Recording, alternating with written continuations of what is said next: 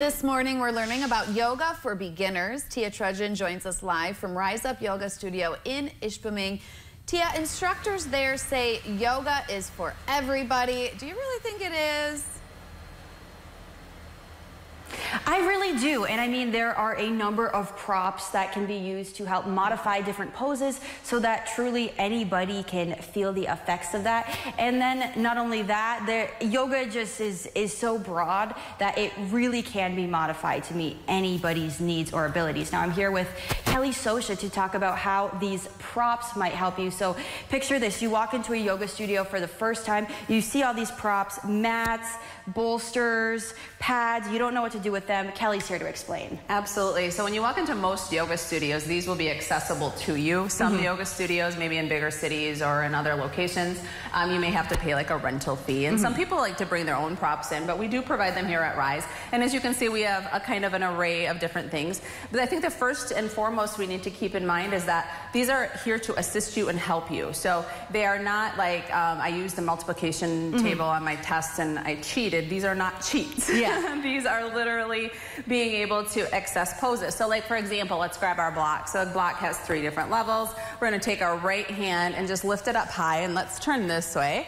Oh, this way. Sorry. There we go. And we're going to take that right arm down to the floor, kind of behind that right foot, and we'll angle that foot in this back direction here. So we're kind of in a triangle pose here.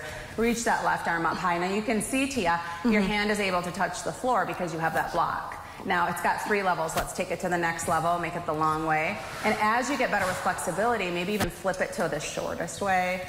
As you continue to get more flexible, now pop it right out of the way. Maybe you get to the point where you can put your hands on the ground. So you can see how the block is going to assist you in being able to gain accessibility. It's kind of an extension of your body. Now another way that we can use this bolster is if we place it on the floor, or this block, is kind of lining it up with your spine and extending out. We're kind of calling this this is a fish pose, and many people will place their arms here.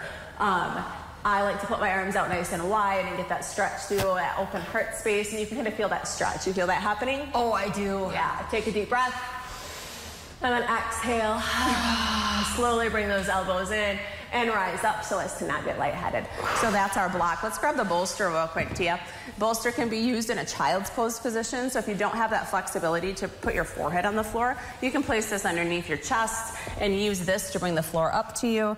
And even more so, if you really don't have the flexibility, you can tuck at the chest and use the bolster to kind of find that accessibility to the pose here.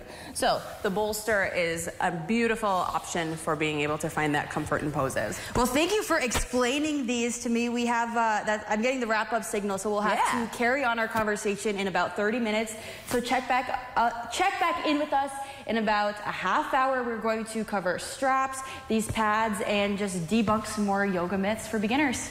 All right, you're looking really good out there, Tia, and I love props in yoga. I don't think there's any shame in using them, so I love that that's where you started. I think we should all use them. It just makes the poses feel good. Yeah, they do. I want to do some yoga now. All right.